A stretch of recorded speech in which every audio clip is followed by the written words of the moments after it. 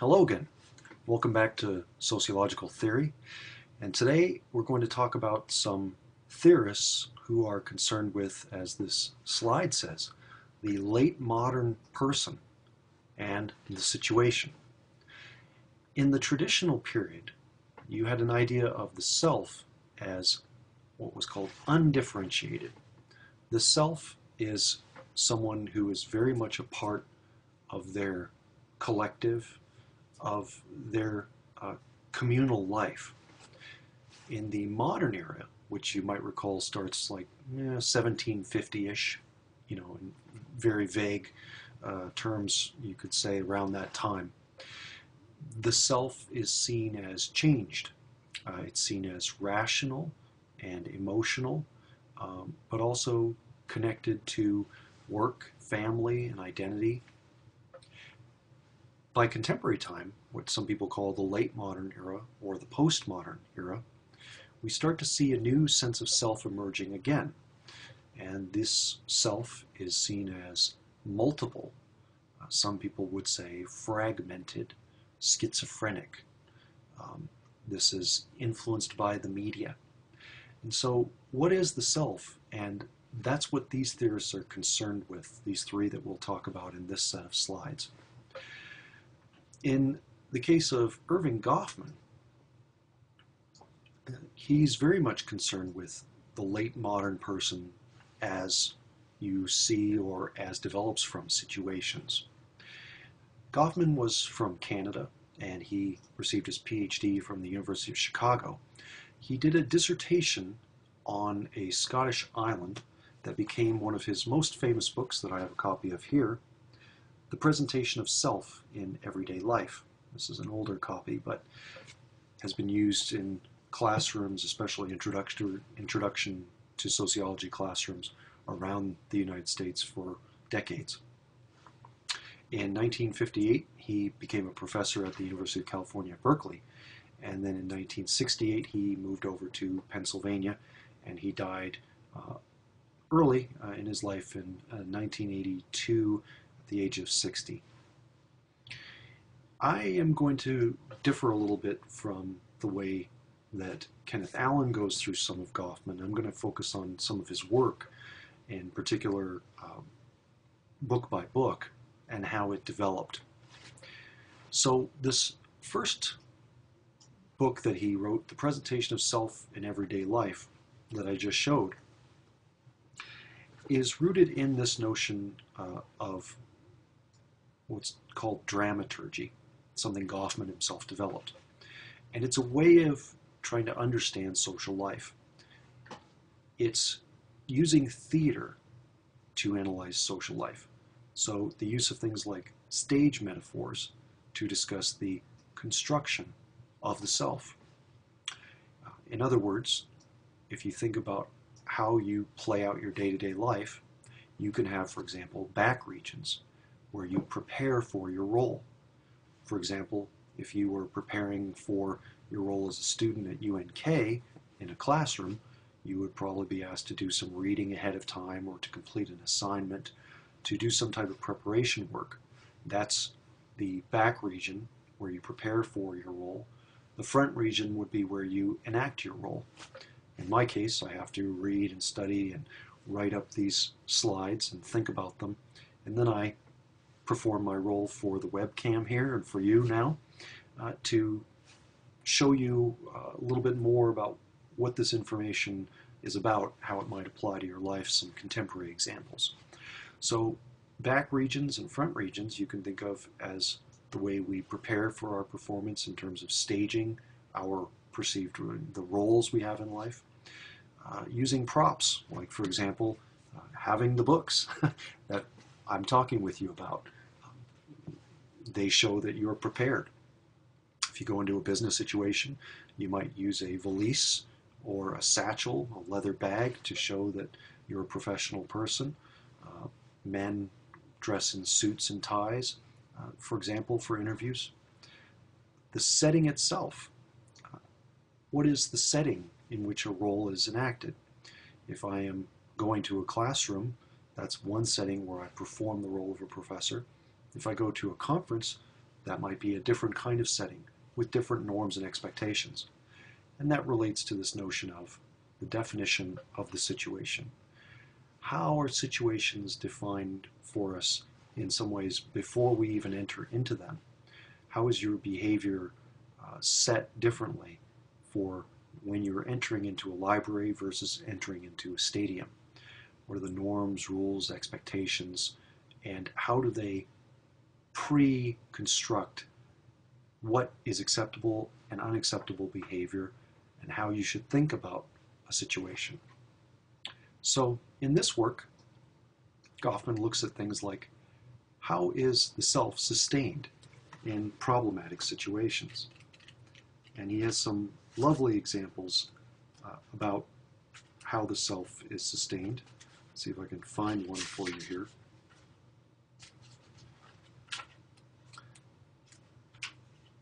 There's one in particular that I'm looking for. Here it is. It's concerning the idea of teaching. Here's a teacher explaining his or her role. Quote, "You can't ever let them get the upper hand or you're through. So I start out tough. The first day I get a new class in, I let them know who's boss. You've got to start off tough, then you can ease up as you go along. If you start out easygoing, then try to look tough, they'll just look at you and laugh." So how is the self sustained in a problematic situation? If you're going to be seen as a teacher or a knower, you want to establish that role with some strength right from the beginning, at least according to Goffman, or people won't believe you in that role. How do you create a believable persona for a particular situation? And how is the self produced or maintained in performance? In this instance, you have someone who is presenting themselves as a teacher, as someone who knows something, and so this is a person who would be well served by memorizing facts, being eloquent in delivering them, being prepared, and seeming like they are intelligent, versed, communicative. So these kinds of things relate to the idea that there might not be a single self, but that the self can vary depending on situations, and that to some extent in our modern or late modern world, our sense of self is very contingent upon situations. And that's a fascinating idea, because previous ideas of self would be seen as I said before, undifferentiated, a unified self, a consistent self across situations.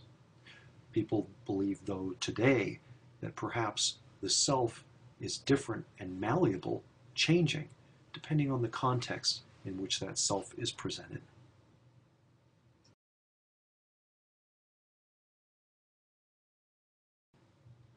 Goffman's concerns about the self and theorizing about the self extends into role-playing. And roles are behaviors associated with a particular status. So if my status is a professor, my roles might include teaching, doing research, doing community-based service activities. And the idea here is that that is only one component of the complete me, the complete person that I am. In the late modern era, we shift from situation to situation where our sense of self and our role are very different. And it raises a weird question. Is there a central you? Is there a unified Kurt, for example? Or is it just Kurt coming out in this situation is the real person at that moment?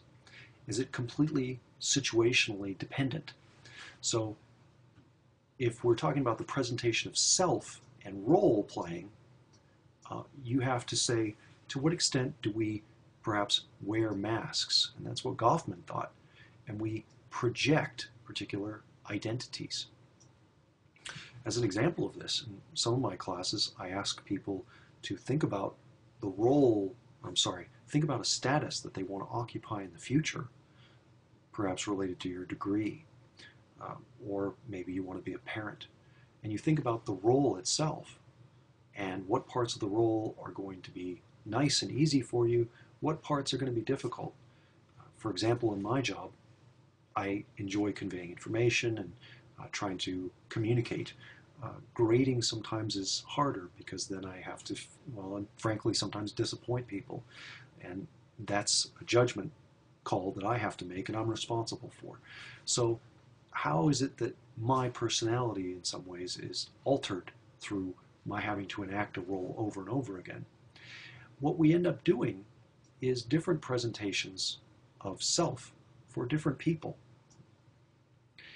Sometimes we embody a particular social position and minimize certain aspects of ourself in that context.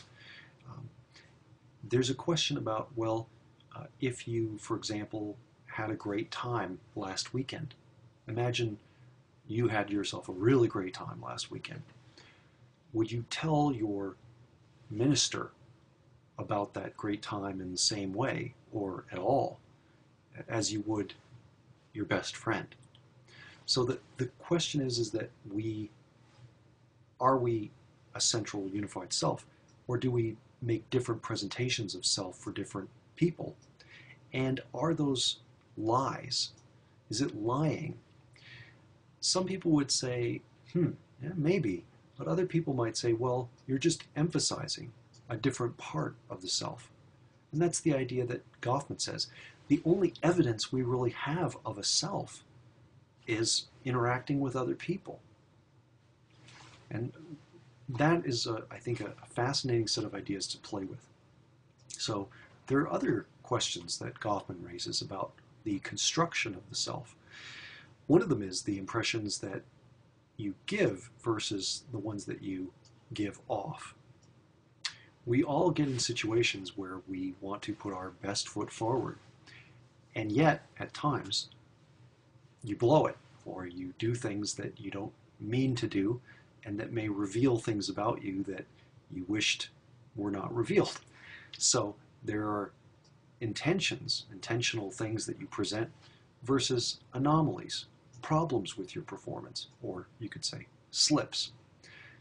I had a good friend who went to an interview for a professor position, and he was presenting himself and trying to be very professorial, and in the middle of his interview he had a shirt on that was a little tight and one of his buttons flew off.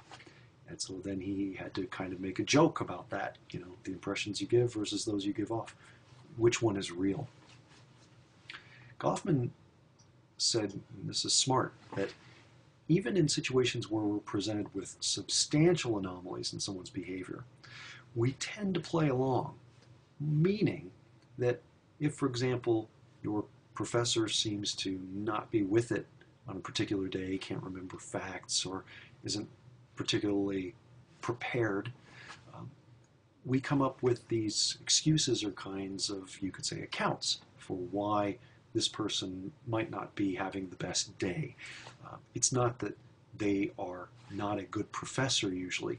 We'll give people many chances to play the role and meet our expectations for what they should be doing. If your doctor doesn't bring your file in, you often won't think to yourself, well, this person is not a doctor or is a completely incompetent doctor. It will be, oh, this person's overworked or happened to forget this thing. So we tend to give people a lot of grace in these situations. Altercasting is a very useful term these days because the notion is that there are some contexts where you can force someone to take on a particular identity. One example might be if you encounter a police officer today, the police officer pulls you over and asks for identification. You really don't have any choice in that context as to the role that you're going to take on. You can't say, well, I'm late for work right now, I'm an employee, so I need to go, and just drive away. That police officer has used altercasting to force you into a role. You are a subject of scrutiny by law enforcement. You have to interact in that particular context. In this context, you are in the role of a student, and there isn't a whole lot of choice, you could say. So how are some roles forced upon people And that's something that you also see these days in everyday life, especially with bureaucracies. When we have social interaction, there's also practice we probably have talked about at some point. Impression management, managing the impressions that you give off to others. You reveal some things, you conceal other things. People want to make a favorable impression. And so if you're in an interview, for example, someone asks you that lovely interview question, what are the worst traits, or what's the single worst trait you bring to this position? You know it's a total setup, right? They're trying to get you to reveal that you have these problems. And it's also a good interview question because you are supposed to be prepared for an interview by saying to yourself, okay, if they ask me that question, here's the right response. You say something to the effect of, well, I'm very, very conscientious. And sometimes it's maybe over the top, where you say, well, I'm a bit of a perfectionist. So what you've done is you've kind of made a strength into a weakness, or you've presented a weakness as actually a real strength. And so you haven't given them anything really bad about yourself. And that means that you have worked the question well, if you will.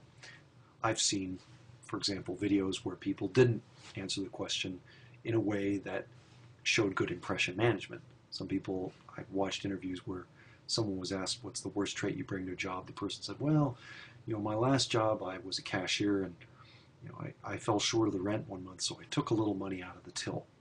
But I put it back at the end of the month. And I'm sure that person likely didn't get that job.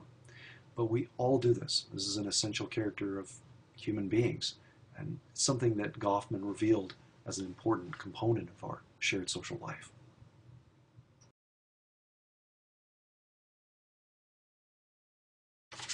Asylums is the next work that I'll talk about with you in Goffman. And here's another copy of a book by him, that one version of Asylums. It's been said that Goffman's wife was mentally unstable and that he spent time observing mental institutions, and that was part of how he fell into this topic. In that book, he talks about total institutions. His term for places where people carry out almost all of their activities. So some examples might be mental hospitals. Once you're in a mental hospital, you're in there 24/7, as they say. Once you join the military, especially something like boot camp, you're in it all the time.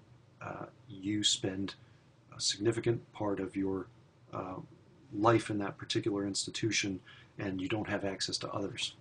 Prison is another example. In those total institutions, Goffman found re-socialization occurring, and those often occurring through degradation ceremonies. So the go-to examples of this I think of, if you're joining the military and you go to boot camp, you lose key aspects of the self. You lose, for example, your name to some extent. You're just referred to as private. You lose control of your hairstyle. You lose control over when you eat, when you sleep, and what you're supposed to do in contexts that aren't of your choosing. So this is perhaps, as I said, a form of degradation ceremonies, getting your hair sheared, being assigned a number if you're in prison, for example. Goffman argued that these are forms of re-socialization so as to make yourself match up with the needs of that institution. There is not a supportive environment for the previous sense of self. The idea is you're being re-socialized to meet the needs of that institution. In the military, the idea is you follow orders, and there's a significant, strong chain of command. It's not about creative thinking. It's about doing what you're told. And the institution creates that type of person because that's what the institution needs. So the institution is directed toward changing the self. Goffman documents the self's resistance to this process. So how is it that, for example, people aren't fully changed by the total institutions they're part of? In what ways do, for example, inmates work together to reaffirm their sense of self before becoming a prisoner or becoming someone in a mental asylum? How is it that prisons usually facilitate black markets where you're breaking the rules but getting things that you need or want? So Goffman here is talking about how the self can be created against something. It can be involving parts that are hidden, resistant to the institution. Another thing that researchers are interested in with total institutions today is that, for example, how do people who've long been in prison, how are they able to or unable to re-enter civil society after their time is up? Because if you've been in a prison and your self has been re-socialized, is it a self that will work after you're out of that institution, or is that self going to have problems? These are questions researchers are interested in today, because many people are in our prisons, more than any other industrialized country, and they're going to get out. Another thing Goffman discussed is called the betrayal funnel. And if you think of a funnel, you think of how things move down to a central point. Goffman said that pre-patients in mental asylums go through this betrayal funnel. What happens is that a family member sees some indicators perhaps of mental problems with their other person in their life, maybe their wife or husband or son or daughter, and they begin to place pressure on that person that they ought to see a psychiatrist. The person would go, and they're going in what's called good faith. They say, okay, say I should see a doctor, I'll go see a doctor. However, what Goffman said is often the significant other and the psychiatrist have colluded. They've already talked to each other. And that means basically that the person who the patient trusted most in the world, the significant other, the father, the son, the husband, the daughter, whoever it might be, the person the patient trusted in the world maybe the most has been talking to a stranger about that person's problems, and that violates that trust. So in mental illness, one form of mental illness would be paranoia, for example, and that would mean that perhaps the person comes to feel like, wow, perhaps I really ought to be scared that everyone's against me. Obviously, my spouse or partner is against me. They've betrayed me. There's an old quote by Richard Nixon that epitomizes this situation perfectly. He would say, you're not paranoid if they really are all against you. And so this is the idea of the betrayal funnel.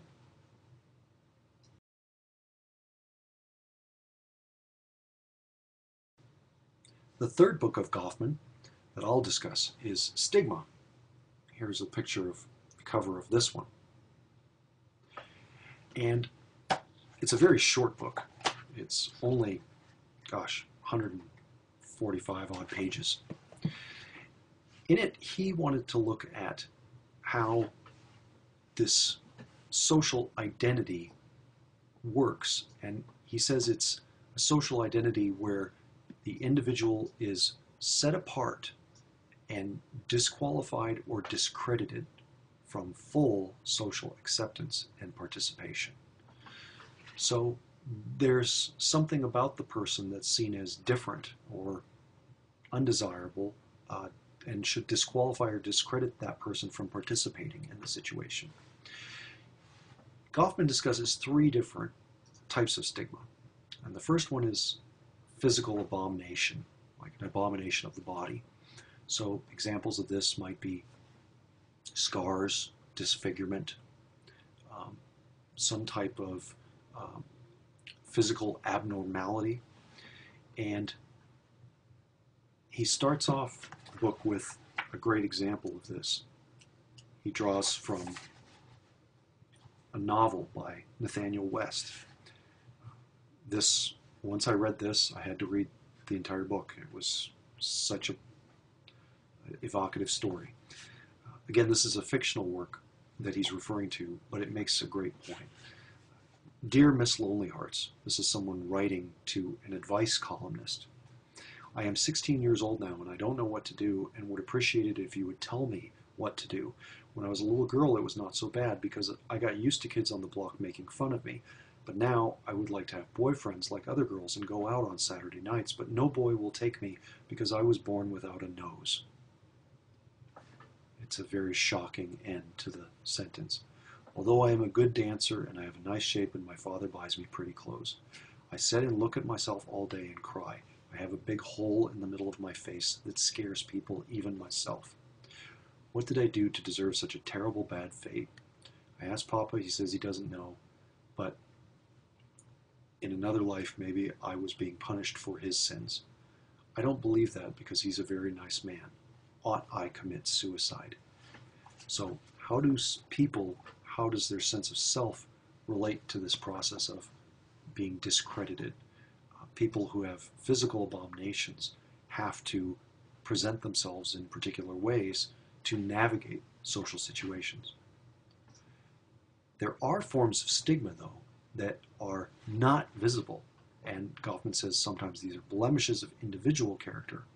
So, for example, you can't see a liar based on their physical appearance. If someone does drugs, there might not be any obvious physical manifestation of that. So this is another form of stigma, though. Being an alcoholic, for example, is a stigmatized identity. The third type of stigmatized identity for Goffman is tribal stigma.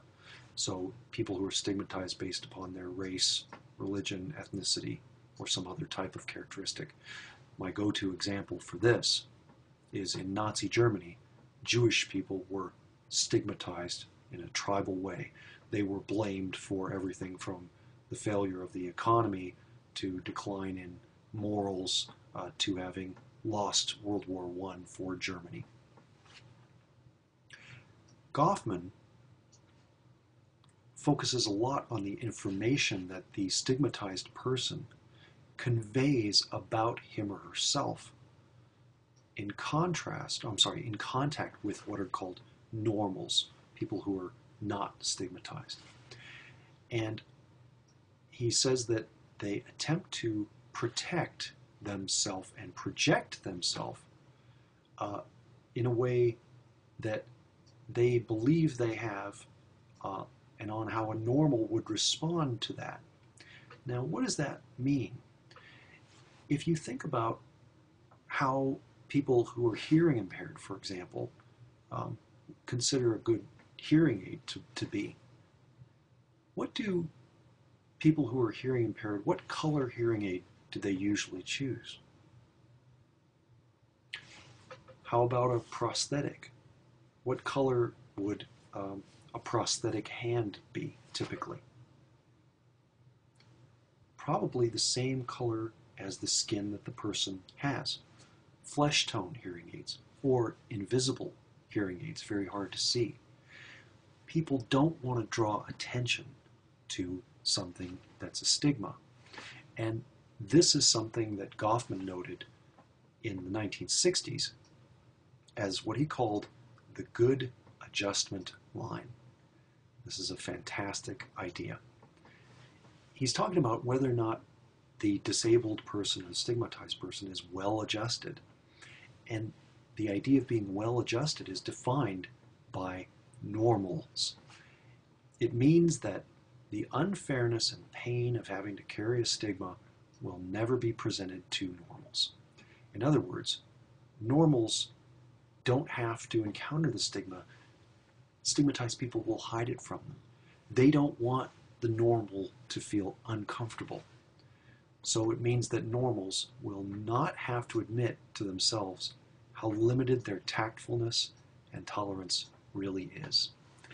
He's saying basically that stigmatized people have to act like they don't have a stigma, hide it from people, or diminish its importance through jokes or other things that make the normals feel comfortable in order to be seen as well-adjusted.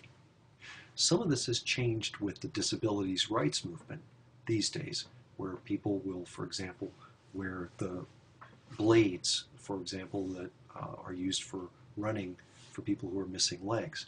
Some people might actually use fashion-styled hearing aids, which are colored. But in Goffman's time, he was really focusing on the management of impressions by those with stigma.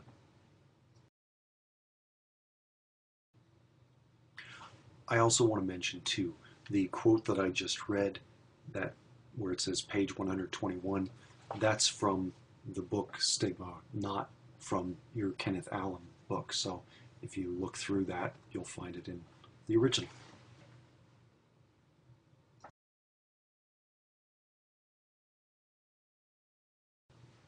The final work I can talk with you about by Erving Goffman is Frame Analysis, and this was written just before he passed away, or I should say published before he passed away.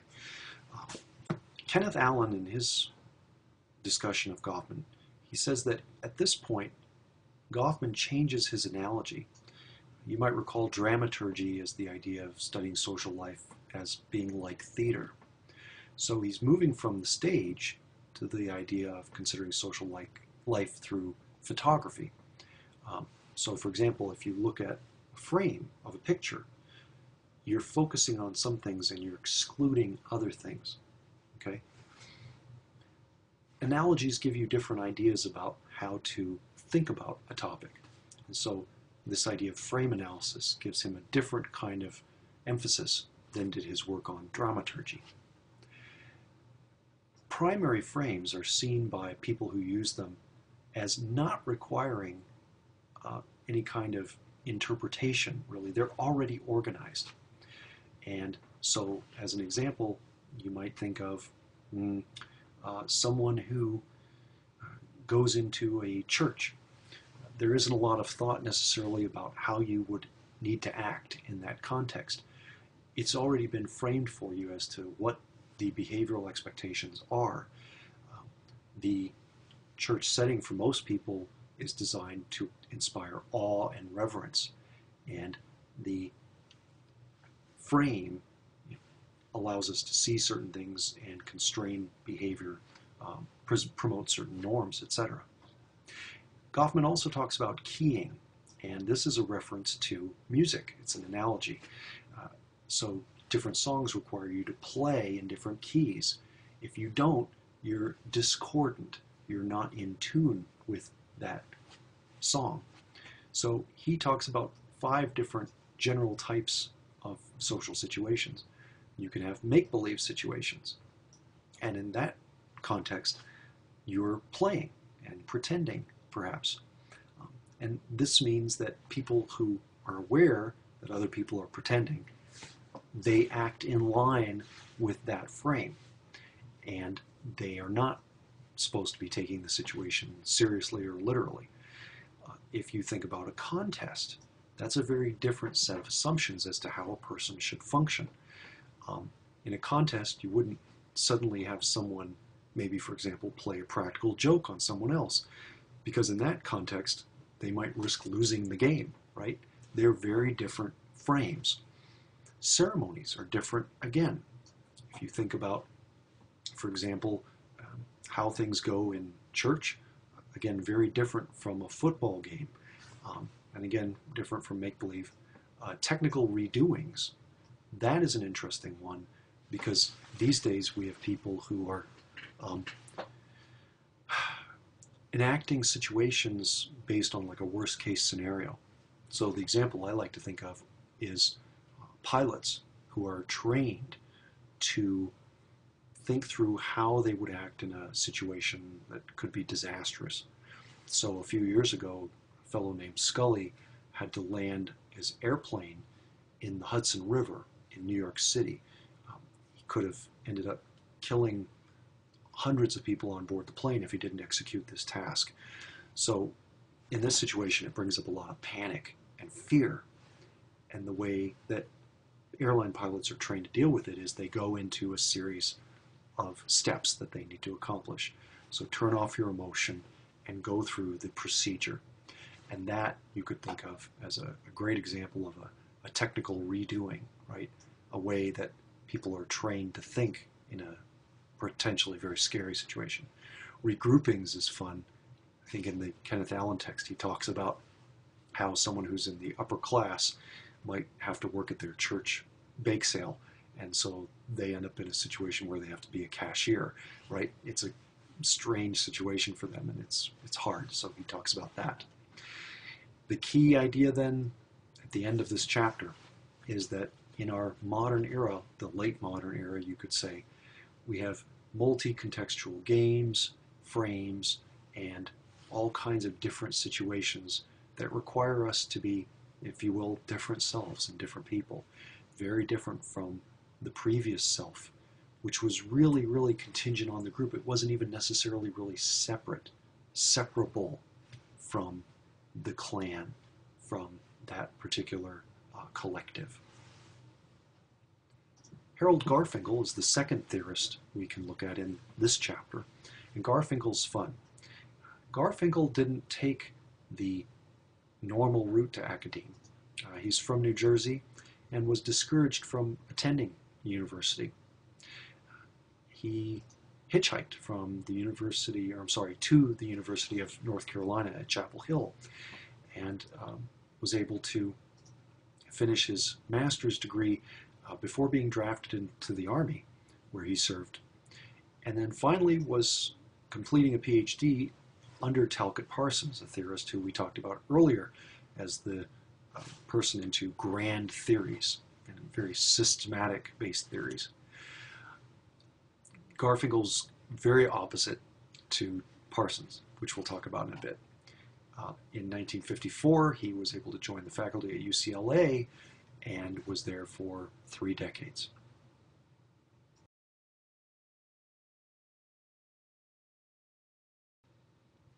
Garfinkel developed ethno-methodology. Ethno means people or folk. Methodology means practices, or ways of doing things. So a way of understanding this, folk methods, the way that people make sense of, organize, and constitute the situations they find themselves in. And he came up with something I'll talk about with you in a minute, breaching experiments, as a way of understanding the implicit rules in many situations, rules we take completely for granted. We'll talk about them in a sec.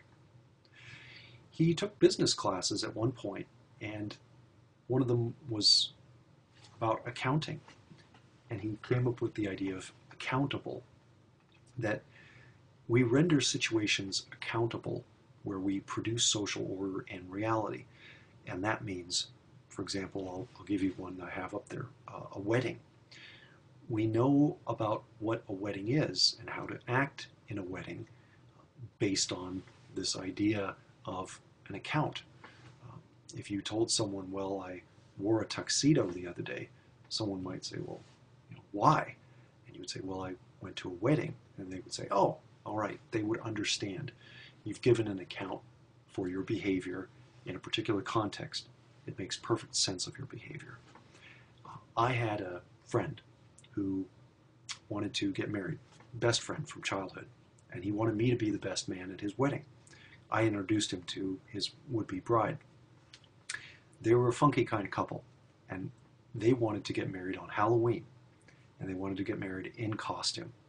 And so what happened was there was a huge clash between this couple friend of mine and the family of the bride. I'll tell you how this played out. The family of the bride said, this isn't a wedding. It's not a wedding. It's not a traditional ceremony. So the running joke in this is that my friends, the real bride and groom, came to the wedding dressed in costume. They had 2 friends who came to the wedding dressed as a traditional bride and groom, so that was their costume. And the real bride's parents were there. They came dressed formally, and they said, "We want to take a picture of you two with the bride and groom that are in costume, because we want you to see later what you should dress like for a wedding." I mean, it was a very nasty comment, but it really showed this idea of an account and how that situation was to be understood. The family of the bride said, "This is not a wedding," right? So how do we produce social order in reality? The assumptions behind it.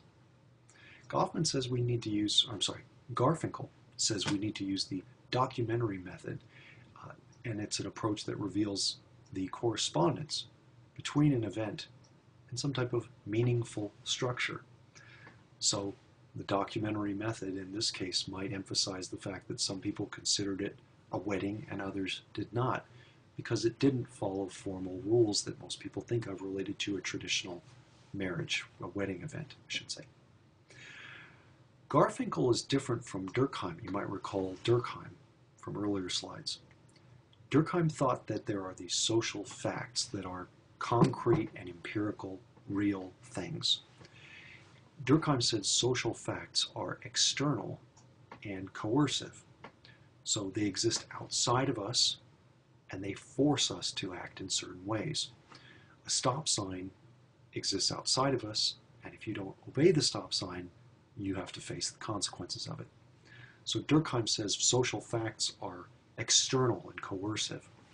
Garfinkel differs. He says that social facts are ongoingly accomplished, that we make social facts and reproduce them every day. We are engaged in concerted activities in daily life to reproduce our social world.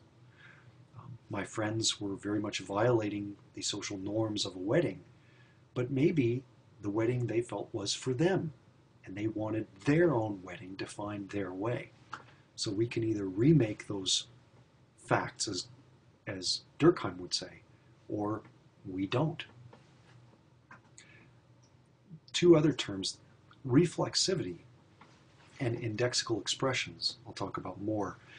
But reflexivity basically is something that's you can turn back on itself. So reflexive thinking means you're thinking about your thinking. Indexical expressions, verbal utterances that point to and are understood within the situation. That means that really, and we'll get into this in a second, language can only really refer to itself.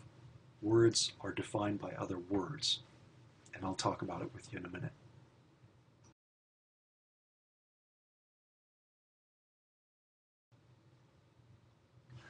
Most people believe that language is representative.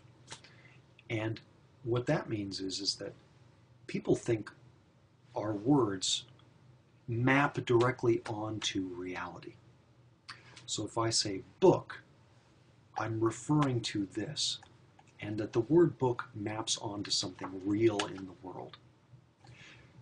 However, people don't think to themselves about how language is what's called a closed system. Language can only refer to other words. And so the way that you can think of this is language is indexical and reflexive. Language really only refers to itself.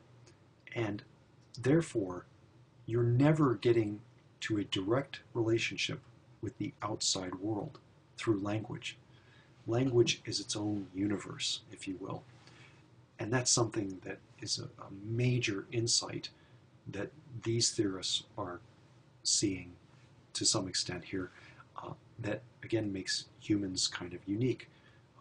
We abstract out and put our ideas upon the world, but that doesn't mean that we capture capital R reality.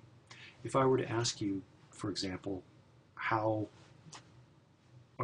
what you did today, you might tell me certain things that you say are real. Maybe you woke up, you took a shower, you ate breakfast. you could say, well, that's real, okay? But another way you could express yourself is to say, well, I woke up and I thought about how much sleep I got the night before, or I realized that my dream was about an event that happened to me the previous day. And then I began feeling itchy. And that would be real too. You're not getting to the bottom of truth with language. You're describing things, and it can be in a fairly direct way, a poetic way, but that's the idea, is that language is not directly connected with capital R reality. And that corresponds with the discussion of Meehan and Wood by Kenneth Allen. We in the world have to operate using incorrigible assumptions, assumptions that cannot be questioned, and secondary elaborations of belief. Here's an example. An incorrigible assumption would be, if I have this pencil and the pencil is no longer in my office, I might say to myself, I guess I misplaced the pencil. The incorrigible assumption in that context is that this is a physical object that cannot change its form and cannot move of its own volition. So if I can't find my pencil, then my explanation, my secondary elaboration of that belief is, I must have misplaced it. It is not that the pencil suddenly disappeared and reappeared somewhere else. Another culture, their incorrigible assumptions might be rooted in magic, and so they might have a secondary explanation which might say that very thing. So we have certain ideas about reality that we then reinforce through our explanations, and we never even think about the incorrigible assumptions. So a way to get at some of this for Garfinkel was doing what are called breaching experiments. And there are many examples of these. They're a lot of fun to think about. If you want to, you can Google this, find it on YouTube. Sometimes people have gotten on elevators and stood with their back facing the door. And you might find some videos on YouTube where people will see this and they'll think, oh, I don't know what that means or what to do. And occasionally people will also stand with their back toward the door. There's this implicit assumption that you should stand perhaps in a particular way in an elevator. And so what the breaching experiment does is it breaches the rules in order to make clear what those rules are. By violating the rules, they suddenly are manifest. Another great example, if you're bored, you can go to a big box store that has shopping carts. Go to that store, and while you're walking around with your cart, take something out of someone else's cart and put it in your cart. Suddenly there are all kinds of things that become very clear. One of them is there's this assumption that this person has their cart, and they might even get angry. A lot of the breaching experiments that Garfinkel did, or asked his students to do, would cause people to get really incensed. People would say, why did you take that out of my cart? Well, in point of fact, it is not your cart. It's Walmart's cart or Target's cart, right? So through this experiment, Garfinkel allows the recognition of implicit rules. People would say, why did you take that out of my cart? You could say, well, it was easier for me than to go looking for it in the store. Suddenly there are all kinds of things that come to light. So these were brilliant ideas, I think, for showing how such experiments reveal unspoken rules and those things that underlie particular social situations and interactions. And along those lines, in our sociability, Garfinkel found that we really should not push for additional explanations. And Examples of this might be if somebody says to you today, "How's it going?"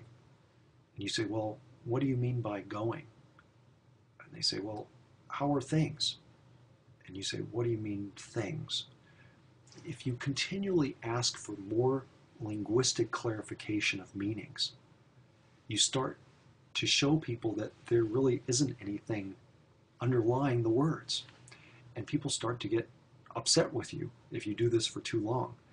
You're supposed to just wait for clarification, not interrogate people. If you wait for clarification, that is what's considered a normal conversation. If you push too much to try to understand what's happening through having them over and over again explain themselves, then you're punished. People will not talk to you.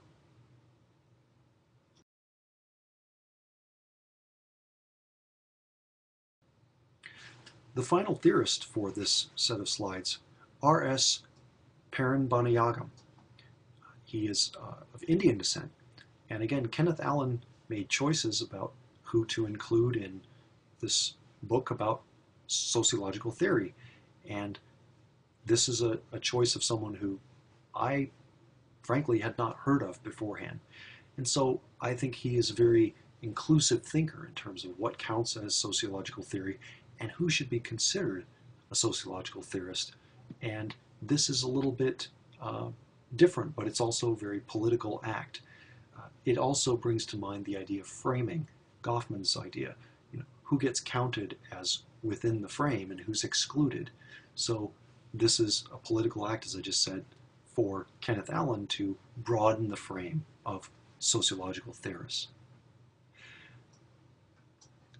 The beginning of that part of the text talks a little bit about the Enlightenment and some ideas that you might recall.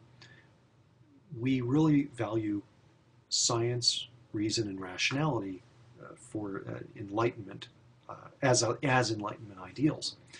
And scientists in this period were basically wanting to say that language can map directly onto capital R reality, that language expresses reality.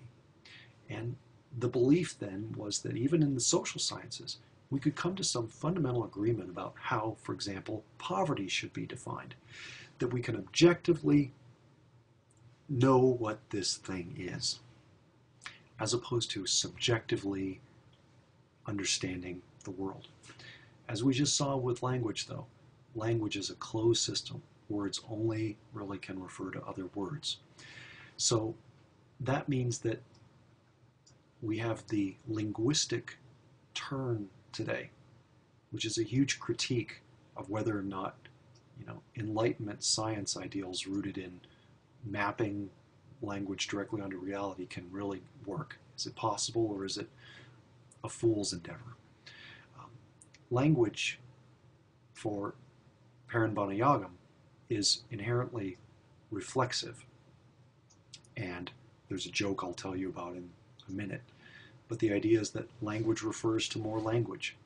You'll never really get at the truth of words.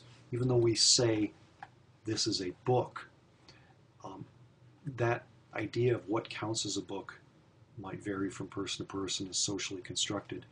And the idea of there being words that map directly onto reality just doesn't work. The questions raised by the linguistic term include, how is it that our language, the words we use, how is it that our language affects how we understand the world? Because we selectively define some things and leave other things undefined, unnamed. As one example, I've heard that in China you can have over 50 different terms that are commonly used for rice. In the United States, most people from the US would find that amazing. We don't think about rice in maybe more than 5 ways. You've got like brown rice, white rice, wild rice, minute rice, maybe organic rice, but we don't have that many ways of categorizing rice. So we literally can't taste and understand nuances and differences that Chinese people can. The seeing of the fine differences allows them to understand reality differently. And so that's why you can never have language mapping directly onto reality. Language, to some extent, expresses and gives us the way we constitute reality. A great example of this when we talk about how words create worlds. If you think about the old term for what today might be called a differently abled person, the old term might be crippled. And some people later might say disabled. Each of those terms gives you a very different idea of perhaps what some people might see as the same physical condition. And that means that the frame of language lets you see some things, but maybe not others. Someone who's crippled can't do something, in Goffman's terms, is highly stigmatized. But someone who is differently abled, the emphasis is on if they don't smell, for example, they may hear better. They may see with more acumen. So the way we talk and think about terms reflects power and a unique understanding of the world. There's some terms here. The interactional other. This is the person who's immediately present in an interaction and provides some situational control through some immediate feedback. Then there's the significant other. This is the idea of somebody who's caring for you the most. Okay, so there's an interactional other in a specific situation, a significant other, who's an emotional sort of anchor, if you will, for an act, and also the generalized other. And of course, we talked about a little of this with George Herbert Mead. Attitudes and perspectives, clusters of these that provide an individual with standards of community. And Perinbanayagam argues that the self cannot exist from what are called dialogical acts. In every act, we put ourself into play. So, if you think about the film Castaway, which had Tom Hanks talking famously to, I think it was a volleyball that he would draw faces on. The idea here is that we are creating our sense of who we are always through some type of interaction. And these processes discussed by Kenneth Allen here, the reflexive process, it says here, is the idea of every act of the self is reflexive. It involves an internalized conversation. So that's a little bit like the I-me dialogue Mead talked about. The addressive process, ways of addressing someone like Mr., Mrs., President, Buddy, George, that is part of our constituting of the self as well. And finally, the answerability process. It says here, once addressed selves may be answered or unanswered. When we put a particular self into play, we risk not being answered as such. And there's an example of homeless people. Homeless people are constantly being putting themselves in a sense of self into play that's unanswered. To be homeless in America is to be confronted with gnawing doubts about self-worth. So it's this notion that the principal reason for conversation this is a quote from Perinbanayagam, quote, conversation enables the individual to objectify himself or herself as well as enables others to objectify himself or herself. So these together allow us to create some type of self-concept and through these acts. The last notion, artful ethics. Here it is. We have many different ways of formulating and presenting a self, And we are artists in how we make ourselves. We intentionally use form and shape, discipline, and connecting methods and ways to performances. So some words that Ken and Allen said, quote, we have the freedom to paint the canvas of life and reality any way we choose. Yet that absolute freedom of agency is tempered by the demands of dialogue and sensibility. Our art must make sense to those who view it. Your life is a work of art, but you have to create it so that the art is appreciated by others, if you will. The way in which we do that becomes our style, our individualized self. No two people are exactly alike, and so the artful ethics are the way that we create our sense of self in everyday conversations in our particularized, unique manner.